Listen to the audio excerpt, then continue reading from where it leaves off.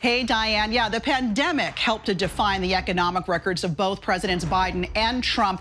The COVID crisis upended the job market, it ignited inflation, and it added trillions to our federal debt. President Joe Biden's recent warning that we are losing control over the United States' position in the global economy has sent shockwaves through both political and financial arenas. It's clear that a major shift is coming, and we're talking about the kind of change that could shake the whole world. Biden's warning makes us wonder about the future of the American economy. What's really going on? And most importantly, what does the US need to do to regain its power before it's too late? The new Silk Road. Historically, the US dollar has reigned as the world's primary reserve currency, acting as the glue that holds global trade and investment together. But the global economic arena is undergoing some real, tangible shifts, driven by everything from geopolitical tensions to countries trying to assert their financial independence. And China and Japan are leading the charge to fundamentally redefine the landscape of international commerce. This isn't just a minor tweak. We're talking about a profound, game-changing transformation that's going to have some major implications for America's economic influence and its standing on the world stage. Is this the beginning of the end for the US dollar's dominance in the global economy? But before I answer that to you, hit the like button and subscribe to our channel. The rise and fall of the dollar. Let me take you back and talk about the historical backdrop of the US dollar's ascent. Following World War II, the US dollar assumed its role as the world's dominant currency. This emergence wasn't merely due to luck. It was underpinned by America's unmatched economic strength and political stability. During this period, the US was not just a player, it was a decided leader on the global stage, wielding immense influence over international economic policies and institutions. Yet, as history often reminds us, what goes up must also face the possibility of coming down. Recent developments suggest that we may be on the precipice of a significant shift in this long-standing paradigm. The signs of erosion in the dollar's supremacy are becoming ever more evident, and a closer examination reveals several critical indicators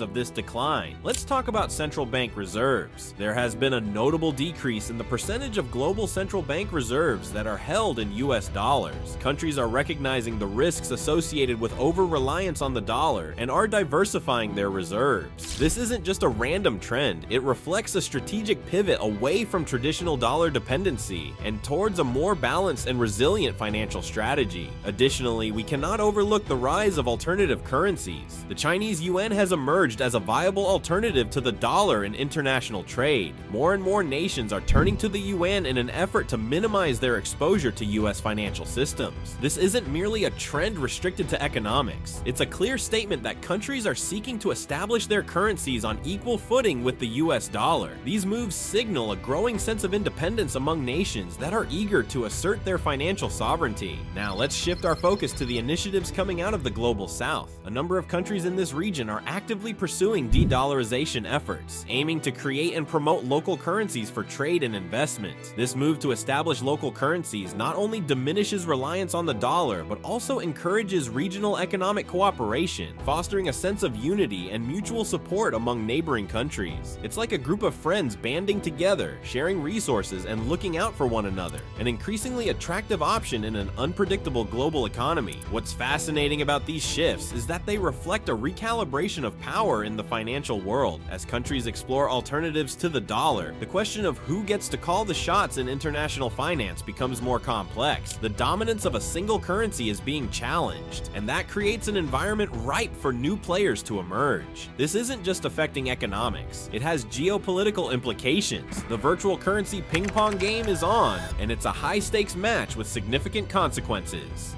A currency war. China is making a calculated move to undermine the US dollar through a complex strategy rooted in its geopolitical rivalry with the United States and its quest for economic diversification and financial sovereignty. This multifaceted approach is not just a reaction to current circumstances, it reflects a broader ambition to reshape the global economic landscape. Central to this vision is the establishment of the renminbi as a credible alternative to the dollar, a goal that has significant implications for the future of international finance. China has entered into various bilateral trade agreements, allowing for transactions in renminbi instead of the traditional dollar. These agreements are not just facilitators of trade, they act as catalysts for other nations to adopt the renminbi as their currency of choice for trade settlements. This approach is pivotal for China as it lays the groundwork for a broader acceptance of the renminbi in global finance, nurturing a self-reinforcing cycle of growth for the currency. To really get China's strategic objectives, we have to acknowledge the rising tension in its geopolitical rivalry with the US. As China positions itself as a formidable global power, it sees US hegemony as a major stumbling block to its aspirations. Historically, the United States has maintained its global influence through a robust network of alliances and institutions that favor the dollar, effectively shaping a world that operates under its economic umbrella. In response, China is taking decisive steps to create an alternative global order that aligns more closely with its values and interests. One of the most evident manifestations of this ambition can be seen in the Belt and Road Initiative. This ambitious project aims to enhance connectivity and trade across Asia and beyond, intentionally sidestepping traditional Western-dominated financial networks. By establishing alternative routes and trade partnerships, China is not just boosting its domestic market, it's also reshaping the rules of global commerce to better reflect its goals. But there's more to this story. The perception of threat is deeply ingrained in the Chinese leadership's psyche. They interpret US actions, such as forming military alliances in the Indo-Pacific, as direct attempts to contain China's meteoric rise. China's economic renaissance. The strengthening of the domestic economy is a strategic goal in this broader picture. China is focused on diversifying its economy by bolstering domestic industries and reducing its dependence on foreign technology and investment. This strategy is not merely about reducing risk, it's about laying the groundwork for future growth and self-sufficiency, allowing China to command its economic destiny without being overly influenced by outside forces. Additionally, part of China's overarching strategy tends to include a deliberate reduction of its holdings in US Treasury securities. The implications of such a move are significant, especially considering China is one of the largest foreign holders of US debt. By slowly divesting, China influences the demand for Treasury bonds, which could lead to higher borrowing costs for the US government. It's a strategic pivot away from financing US debt, with China reallocating those funds to other initiatives, including infrastructure projects under the Belt and Road Initiative or investments in emerging markets, effectively enhancing its economic clout while minimizing exposure to dollar-denominated assets. Then there's the matter of gold reserves. To insulate itself from potential dollar volatility, China has been actively increasing its gold reserves. This isn't just about acquiring a shiny metal, it's a calculated diversification strategy. Gold is seen as a traditional safe haven asset that can provide financial stability during times of currency fluctuation or economic uncertainty. By accumulating gold and reinforcing its position, China aims to communicate both domestically and internationally that it is serious about diversifying away from the dollar. Moreover, China's involvement in BRICS highlights its commitment to nurturing alternative financial systems. Within the BRICS framework, China has pushed for a greater use of local currencies for trade among member states, thereby reducing reliance on the dollar. It's an initiative that seeks to empower member countries while undermining Western financial dominance. Through forums and discussions, China is exploring models that challenge existing institutions like the International Monetary Fund and World Bank, which have historically prioritized US interests. All these actions collectively serve a dual purpose. They reflect China's intentions to challenge the existing global economic order while simultaneously securing its own economic future. As nations around the world observe these changes, the implications could extend beyond mere finance. They might reshape the geopolitical landscape for years to come. Now let's talk about what the implications of these strategies are.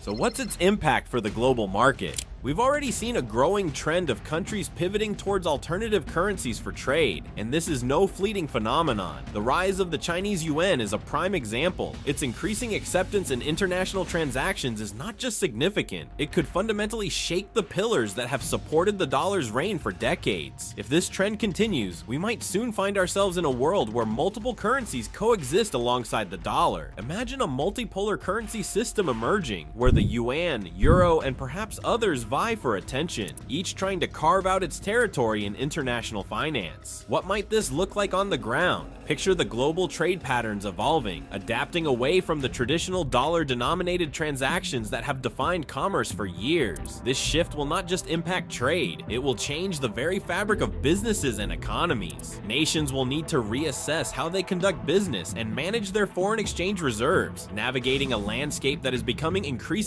complex. It's not just about switching currencies, it's about a total rethink of how countries can ensure stability and growth in a diversifying economic environment.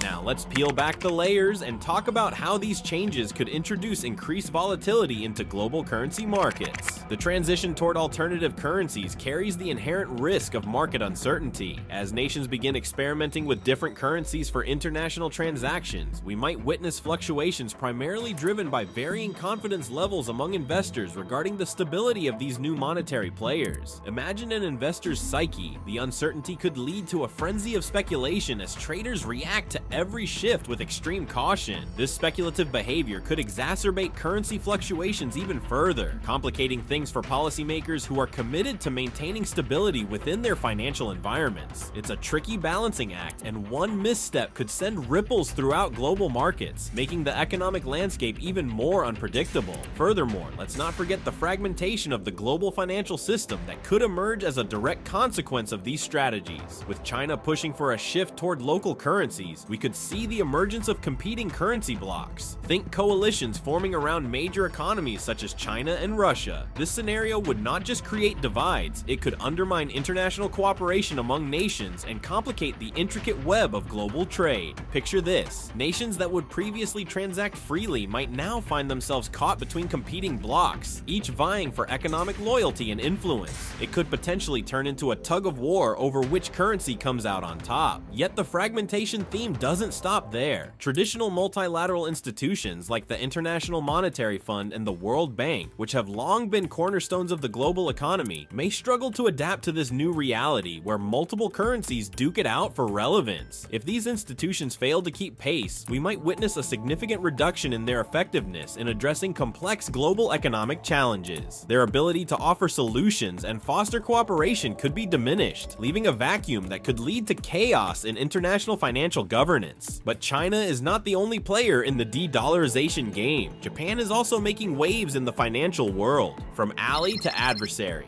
Historically, Japan has proudly stood as one of the world's largest foreign holders of U.S. Treasury securities, accumulating substantial investments throughout the years. However, recent data paints a stark picture of change. As of March 2024, Japan's holdings were sitting around a whopping $1.87 trillion. Fast forward to May 2024, and that figure has plummeted to approximately $1.128 trillion after significant sell-offs that accounted for nearly $60 billion within just a few months. It's clear that Japan is pulling back from these financial commitments, marking a strategic pivot in its investment landscape amid shifting economic conditions. Looking closer at the specifics, we see a timeline of this notable decline. In March 2024, Japan's holdings were robust, but by April, there was a reduction of about $37.5 billion, followed by an additional decrease of $22 billion in May. This brought the total down to that alarming figure of $1.128 trillion.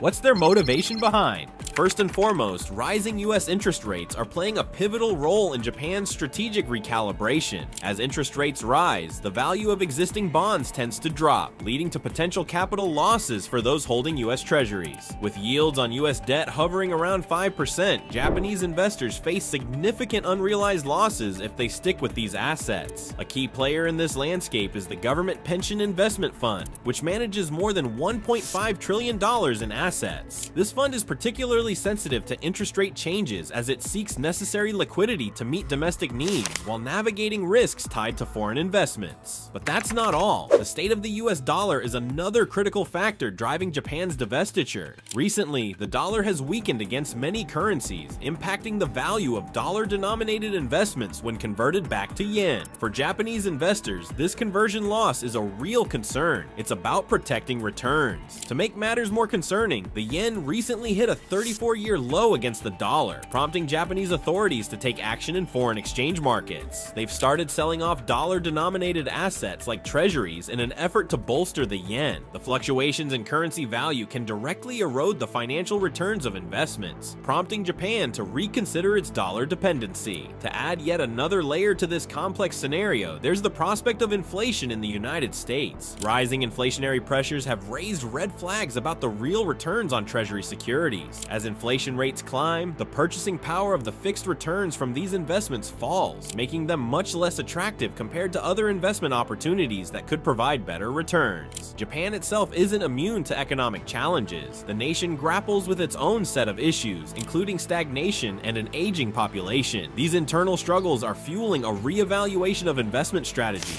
with a growing emphasis on prioritizing domestic growth over foreign assets. Japan is asking itself if it can revitalize its economy by reallocating resources toward infrastructure and social welfare programs rather than holding fast to US debt, a move that could help stimulate economic cycles at home. So what does this drastic decision mean for the United States? The domino effect of de-dollarization. Let's talk about the clear and concerning upward pressure this divestment places on US interest rates. When a major player like Japan reduces its holdings, it's like opening the floodgates on the market. An influx of Treasury securities could lead to an oversupply, which is a fancy way of saying there would be a ton of Treasury securities up for grabs all at once. When supply goes up, prices typically go down, and that's not a great recipe for stability. The resulting increased supply can create downward pressure on the prices of these bonds, ultimately leading to higher yields as investors seek to be compensated for the additional risk they might be taking on. But why does that matter? Well, think about it. To attract buyers for this new mountain of Treasury bonds, the US government would need to offer higher yields. Those rising yields don't just sit idle, quietly affecting only bond traders. Instead, they translate into higher borrowing costs for the US government. This could escalate national debt service obligations and create a cascade of fiscal challenges. As the government is forced to pay more to borrow money, that cost gets passed down the line and can eventually affect taxpayers, public services, and national programs. And let's not forget about the potential decline in demand for Treasury securities from other investors. Japan's actions might not just be isolated. They could signal a broader trend away from dollar-denominated assets altogether. With big players like Japan pulling back, it could shake confidence in the US dollar as a stable reserve currency.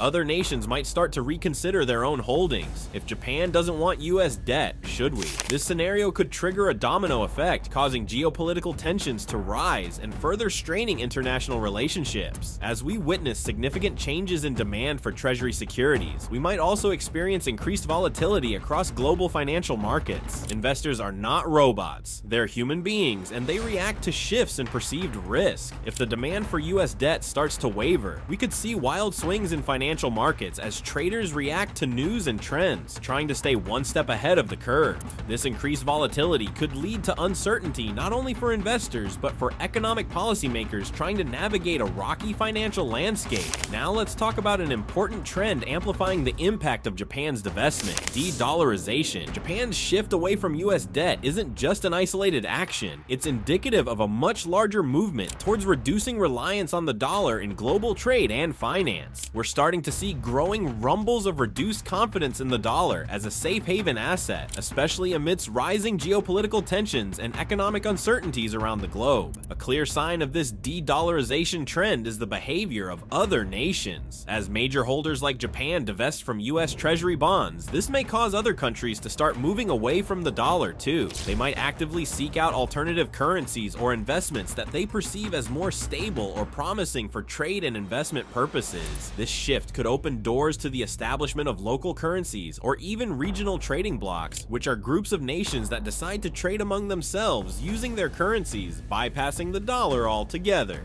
Market volatility. For decades, the US dollar has held the coveted title of the world's reserve currency, a position that establishes it as the go-to for trade and investment globally. However, more and more countries are opting for alternative currencies. This trend puts the dollar's status at serious risk. Imagine nations deciding they no longer want to rely on the dollar for transactions. This isn't just a small shift, it threatens to upend the established financial order. A world where the dollar is no longer king could lead to unexpected consequences for international trade and finance. Alongside this erosion, we're seeing increased volatility in financial markets. As countries move away from dollar-denominated assets, the resulting uncertainty could lead to greater fluctuations in global markets. Investors thrive on predictability. When that goes off the rails, it complicates everything from monetary policy to economic forecasting. Market volatility becomes a new norm, making it harder for decision makers and businesses to plan for the future. The unpredictability can translate into heightened tension among investors and economic officials trying to chart a steady course.